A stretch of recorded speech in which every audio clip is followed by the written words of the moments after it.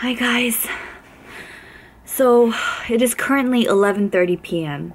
and we just got back from having dinner with Brandon's cousin. So right before we went out to dinner, I actually blocked out time to edit this morning's chat. And literally like 2 hours before when I tried to edit, ended up losing all my footage from this morning. So that's why I'm here with you guys now. I still wanted to share what I wanted to talk to you guys about this morning, and I feel like it's been a while since we've chatted, only because, you know, the last 2 days I did that makeup decluttering. I'm so sorry that this is late, but I wanted to, you know, connect with you guys, even if it didn't happen in the ideal time that I wanted it to. While I was out and waiting for the train, I wrote down a few things that I wanted to talk to you guys about that I kind of talked about this morning. So I got a comment from a viewer, either yesterday's video or the day before, and she was sharing a bad experience she had with GlamBot. And according to her comment, she was saying how she didn't feel like the company was being very transparent, and she sold like a bunch of high-end stuff that were either brand new or barely used, and she made like $75, and she sold about 35 products. So if you average that, it's about like $2 a product. And I mean, I guess I just wanted you guys to be wary, and I don't want you to be disappointed if you decide to go through the GlamBot website to sell your used makeup. What else? Oh, and I did email them also because I had some questions. Like, I wanted to know if they buy back skincare or if it was just strictly makeup. And I wanted to double check that lipsticks were okay to sell, as long as it wasn't a lip gloss with like an applicator. And the other question that I asked was, you know, I wanted them to give me a little bit more detail on the earnings. Yeah, so let me show you what they said exactly. I want to make sure that I get this right. I said, can you provide more details on the earnings? The earnings table lists $20 to $350 for 25 to 50 items. And I asked, how is that calculated? For example, can you give me an average price per foundation, pressed powder, sunscreen, etc.? And she said, as for earnings, we're unable to provide estimates for this at this time.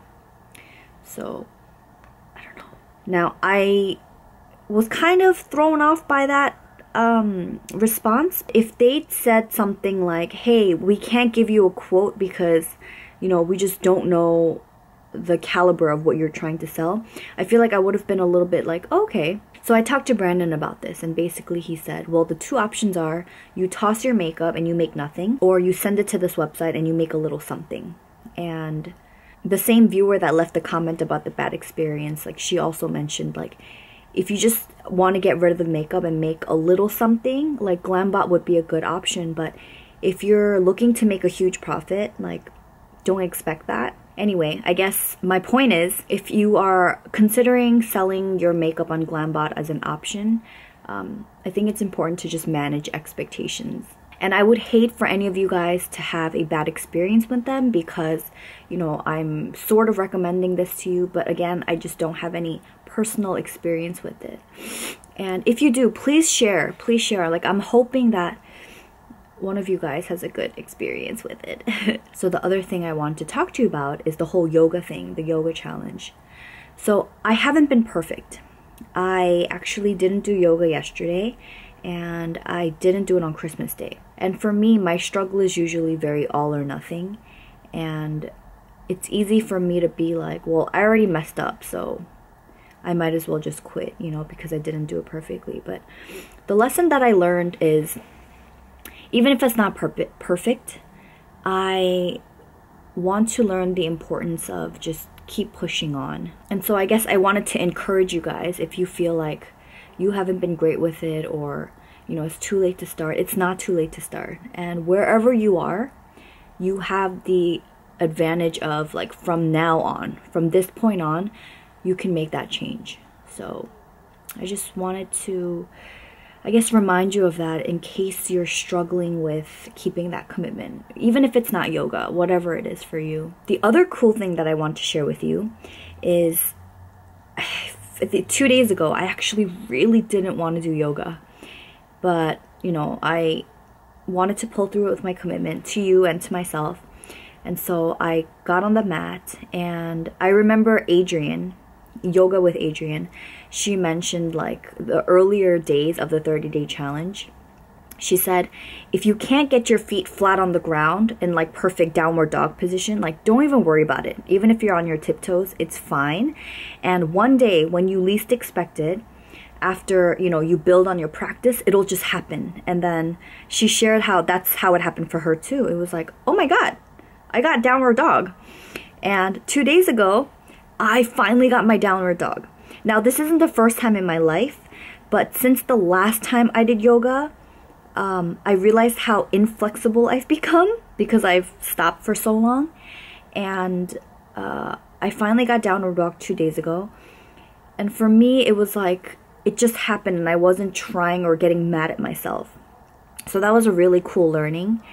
And the other thing was, I guess I was really happy that I took the tiny step of committing to doing the yoga practice that night. And it was an unexpected reward for me to accomplish the downward dog. And the other thing it made me realize is you can't expect big changes overnight, right?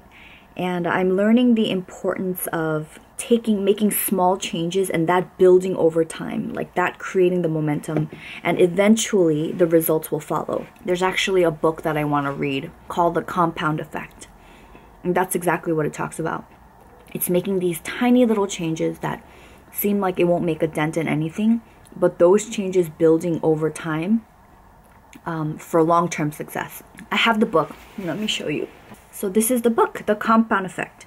Jumpstart your income, your life, and success. This is no gimmick, no magic bullet. Little everyday decisions will take you either to the life you desire or to disaster by default. And I've only read about this much. So I was thinking, would you guys be interested in reading this book with me so that we can have a discussion about it? Or let me know if you've already read it.